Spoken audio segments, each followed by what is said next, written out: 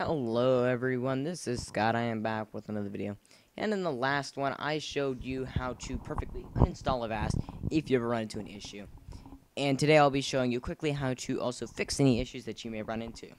For instance, we're update engine and virus database. If you go here, it's going to give me an error saying blah blah blah blah blah. It can't connect. Last error, the package is broken.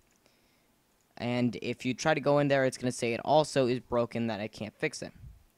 So the only known way that I can figure out how to fix this, because you can either go into the uninstall from your here, or you have to uninstall it with the program itself. So if I go here and I go repair, click next, it says view the log.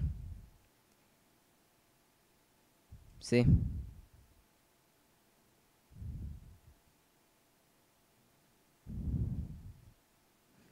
Unable to verify, and it's just not working. So what we're gonna do is we're just going to uninstall the program with the ASW cleaner offered from Avast, and as we can see, I've already re-downloaded Avast. So I'm gonna close all this and I'm going to prepare to uninstall it. I will be right back after it is completely removed, and just to make sure, I'm going to stop the video. I'm going to stop recording. So that's about all I have for this quick little video. And I will be showing you the aftermath of what happens when you use the ASW cleaner. So thank you very much, and I will be back with another video.